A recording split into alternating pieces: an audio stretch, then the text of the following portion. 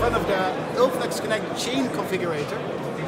With this configurator, a customer is fully able to and self-sufficient in configuring his own chain which he needs for his application.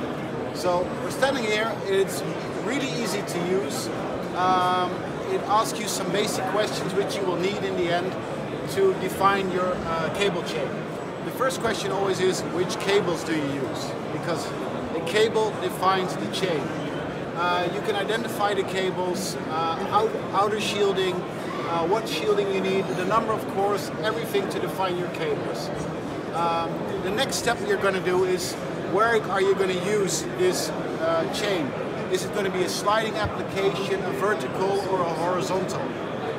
After you have defined that, you determine the travel distance in which a chain has to travel, the speed in which it has to travel, and how it's fixed.